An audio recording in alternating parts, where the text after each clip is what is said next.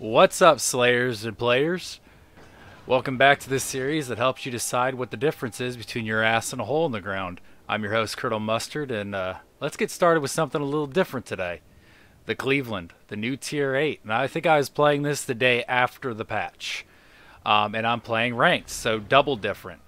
And one of the first things you're going to notice on that it's my first game, and we'll pause it right here. Number one, yes, I was trying to type in chat telling people what I planned on doing, and I fat fingered my defensive AA and radar. Not a big deal. There's no aircraft carriers, so defensive AA, but I did blow radar. And if you pay attention, I'm not running premium consumables in a ranked game. I forgot to equip them.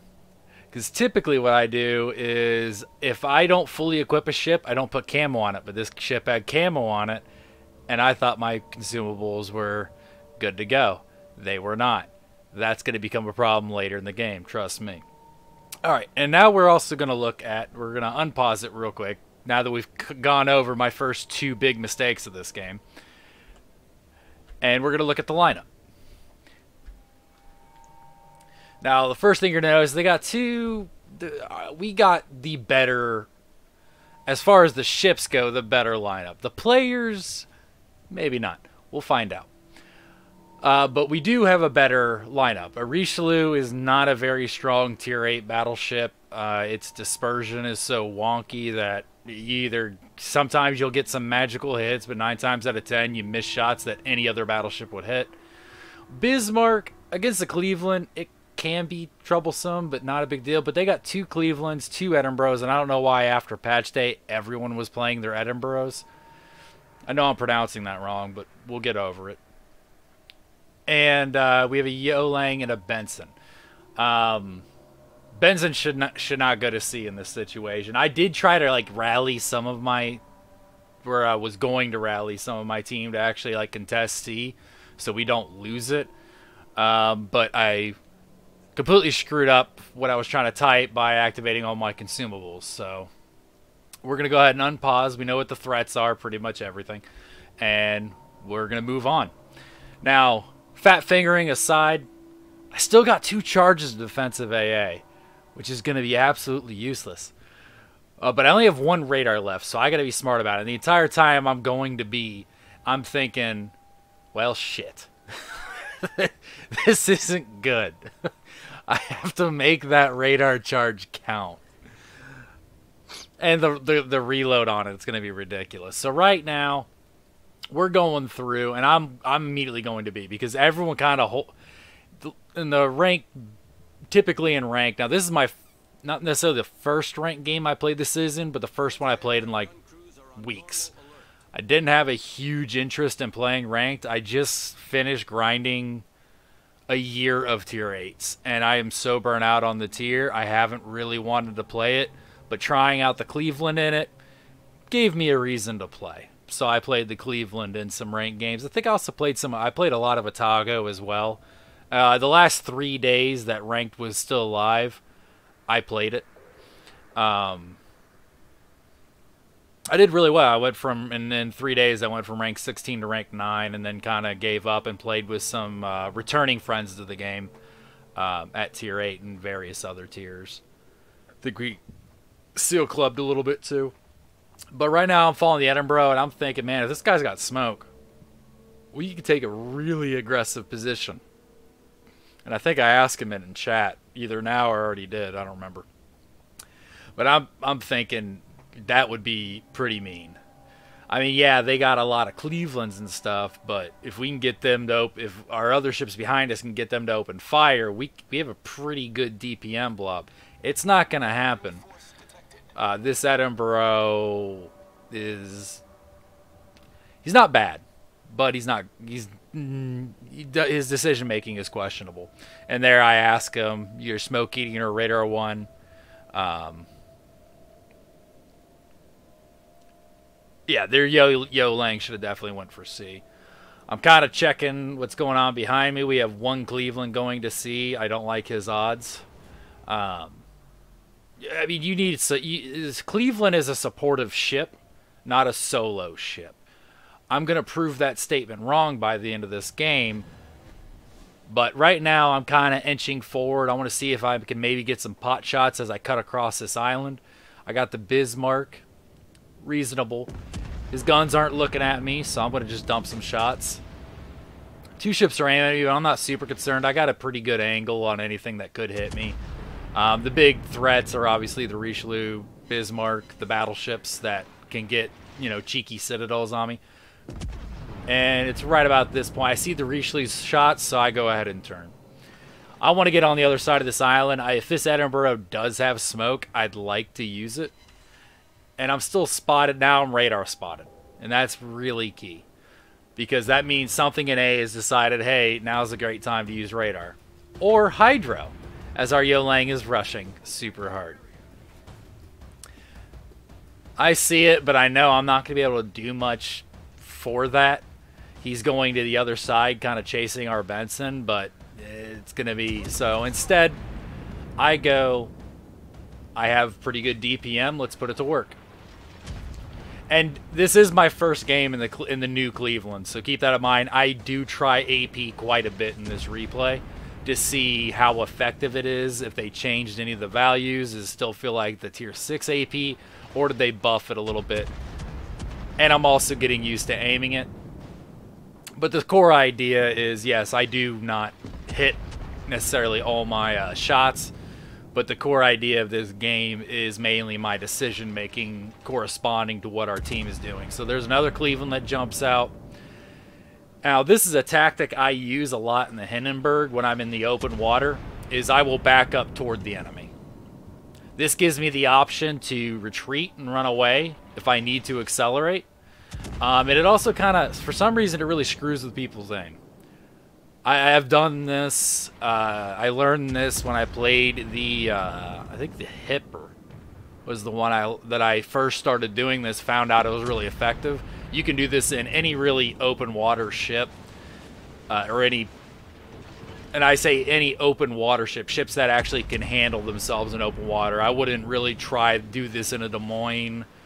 Moskva can get away with it, but there's some ships that really just can't. They're too lightly armored or whatever other reason.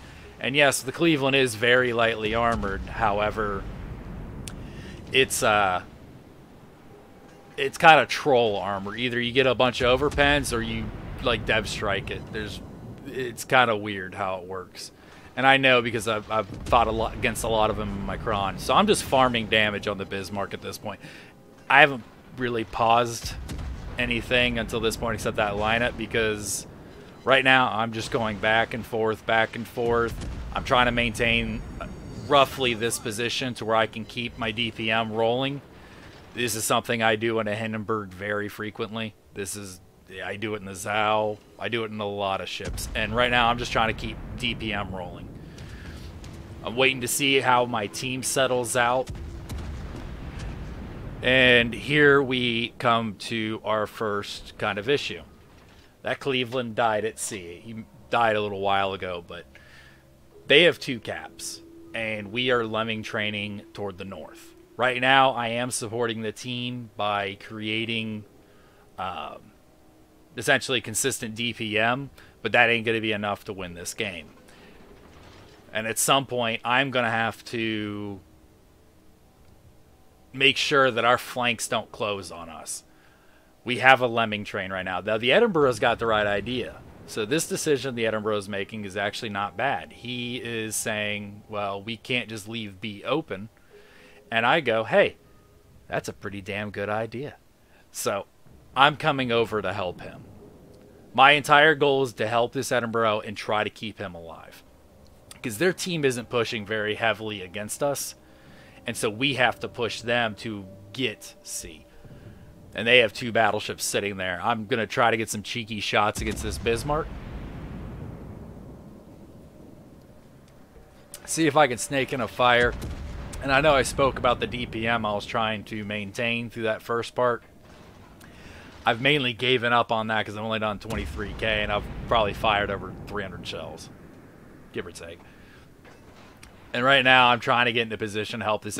Because if you see this Edinburgh, he's now getting jumped by an Edinburgh and a Cleveland. or Edinburgh, or whatever they pronounce it. So I'm going to harass this Cleveland a bit, maybe get him off the Edinburgh. And you'd be surprised how strong just a simple distraction like this can be, because that Edinburgh was broadside to the Cleveland. The Cleveland was forced to address me. It may or may not have saved the Edinburgh. It's up for debate. But now this Edinburgh is the most important target. I need to deal with him.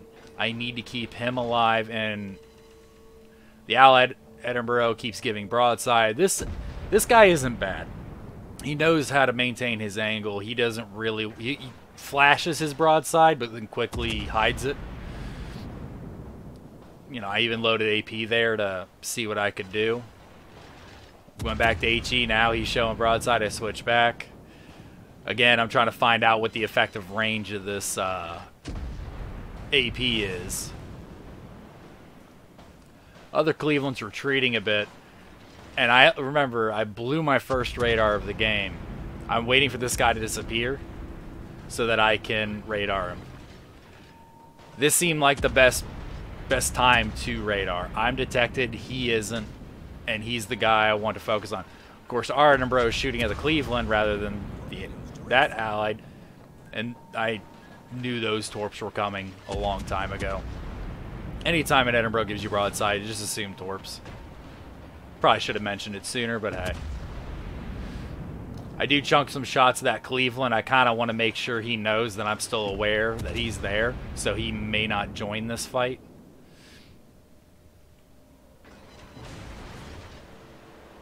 And at this point, I'm looking. I got 3 ships in front of me, and the Edinburgh is running away, not helping whatsoever. He has completely abandoned me against 3, possibly 4 ships.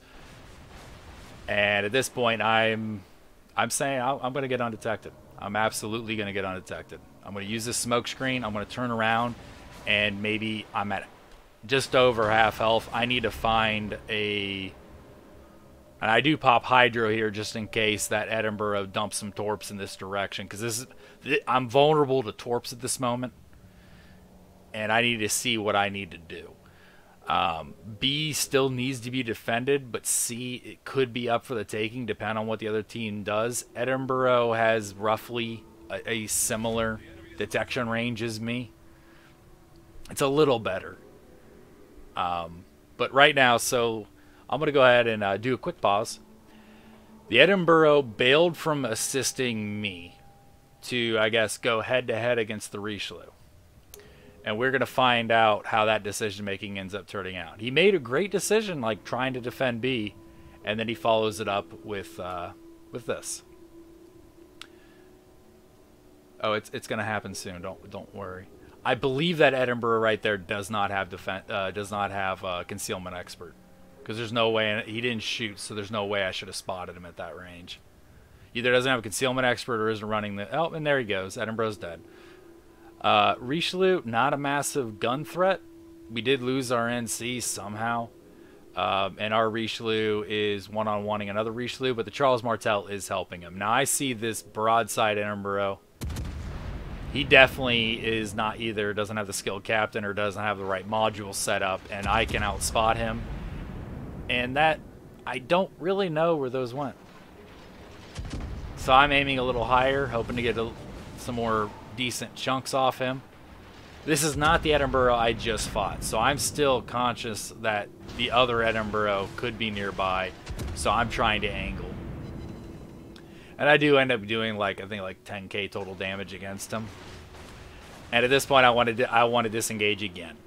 I'm not in a position I want to be in. I want to disengage so I can move closer, and I want to use these islands to get closer to B, to either contest it, fight for it, one or the other. I don't like our odds right now.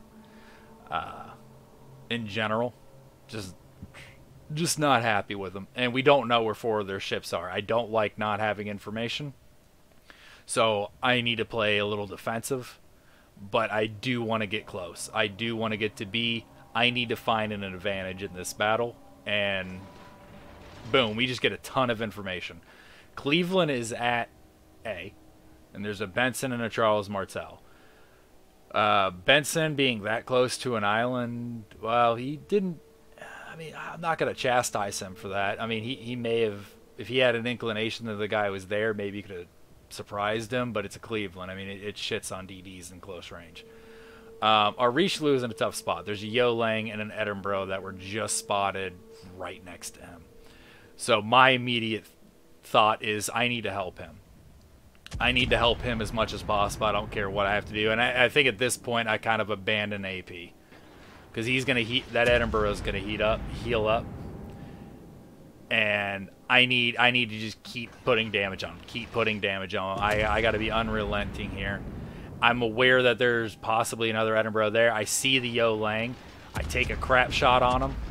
And I stagger it because I know he's either going to maneuver, he's going to do something, but I only need a couple hits to hit him, and I do. Now it's just getting rid of this Edinburgh. Richelieu doesn't really pay attention to that. Both those ships had torps, and I think he took some, and he's got that Edinburgh there. Now I know I can angle against the Edinburgh north of me, but I need to take out this one. I get a fire, and he repairs it immediately. I know if I can get 1 or 2 fires, I got this guy. And actually my overall HE damage, if I can land decent hits, which I'm not quite doing. I'm still getting used to the arcs again. And it's not just a matter of getting used to the arcs from tier 6 to tier 8. They're no different. It's just ships move faster at tier 8. So I got that other fire. I know he's dead. I got a second fire, and boom. Now, something big happened that I kind of missed to commentate on. I honestly thought that Charles Martel was going to get wrecked by the Cleveland. 100% thought he was going to. And I was, at this point in the game, I was like, he lived. Holy shit. We might win this. And I go, okay, so all I have to do is outplay one Edinburgh and this shit's over. He's going to try to get undetected, so he's going to back up. He's going to stop firing. He might get undetected, which he does. But I got AP loaded and I'm ready. I know in close range at tier 6, Cleveland is an AP monster. Let's see how it goes here. And at tier 8, against something that lightly armored, ka-ching. Not as many as I wanted. Now we'll pause it here, and I'm going to get more Citadels. He is absolutely torped me. 100% he is torped me. And I don't need Hydro to tell me this. I know exactly where he torped, and all I gotta go is where he's going. That's all I give a shit about. I know for a fact he's torped. And there they are. And I'm looking at him, I go, I could probably do this with my front guns. I don't need to expose myself more than I already have. I did secure a high caliber from that. And then this is going to be the ending kill. Ka-ching. Game over. See you later. So I hope you guys enjoyed this. Like and subscribe.